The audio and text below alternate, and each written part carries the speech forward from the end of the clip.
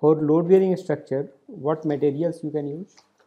Sir, concrete blocks can be used, concrete walls or shear walls can be used, brick walls can also be used, brick walls, reinforced RCC structures can also be used, but it will, cost will increase. Okay, what about mortar that we can use for brickwork? The ratio of the mortar. Yes. One, What are different types of mortar? sir, there is design mix and there is nominal mix is there. So for nominal mix, it is based on experiment, but design mix, the proportion is fixed. Design mix. Design mix is for mortar or for concrete?